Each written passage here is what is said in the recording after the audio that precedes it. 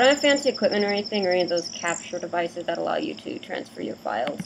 But this is Sammy Wheeler, and I actually, for the benefit of people who play Legend of Zelda Ocarina 3DS and don't want to go through the trouble I went through, which actually took all like 10 minutes, to figure out the frog song for the second phase and get your second heart piece from them.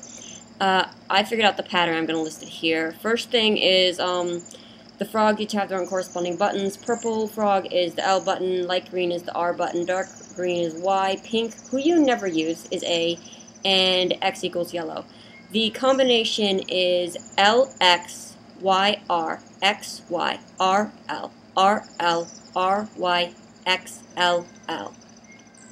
You have to do this very fast, just focus on the buttons and not the frogs. I'm pretty sure this is a set thing and not random, because I did this quite a few times and it stayed the same. So if you follow the pattern given, you should get the heart piece just fine.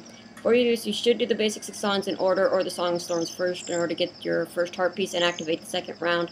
That's all. Just wanted to share this because I can.